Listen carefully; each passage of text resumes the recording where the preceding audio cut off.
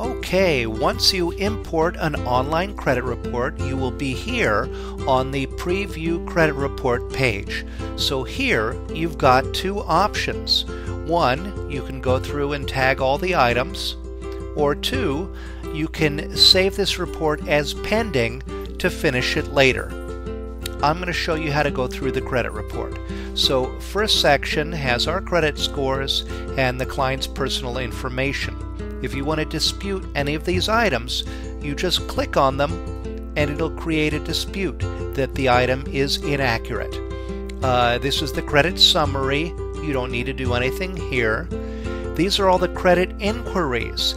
If you want to dispute an inquiry, you just click on it and up pop these red arrows to add a reason and instructions.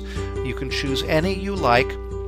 I'm going to choose this inquiry was not authorized and please remove it from my credit report.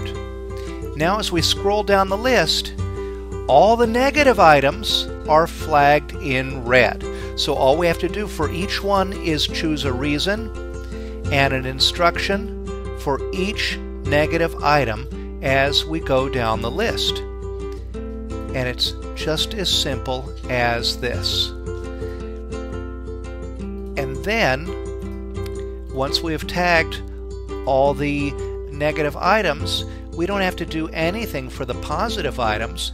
So when we get to the bottom, all we have to do is click on one of these buttons to save our work, and that populates all the items to the rest of the software. We can run the Credit Dispute Wizard to create letters, and here's the best part.